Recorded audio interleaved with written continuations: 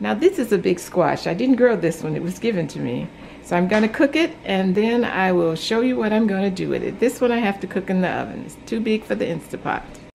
I'm roasting these on 250 for about 10 minutes. Yeah.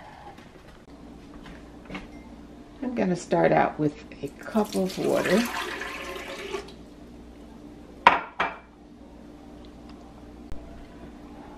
This is not quite, a little over half a cup of the seeds. I save some of them for to replant for next summer. Now I am going to blend it up.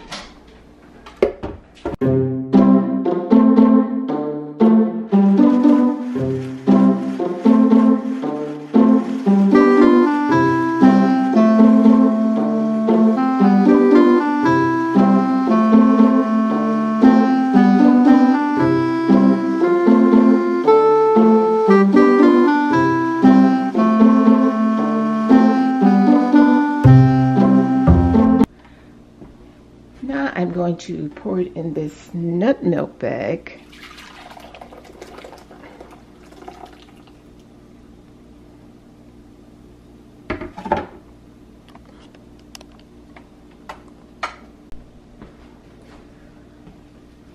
Now I put it in this nut milk bag and I squeezed all of it out, and this is what it looks like.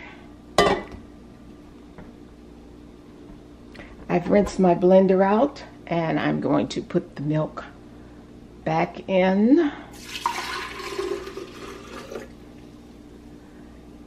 And I'm going to add a mushu date to it. I'm going to start with one because I don't like things real sweet, and I'm going to see how that one does.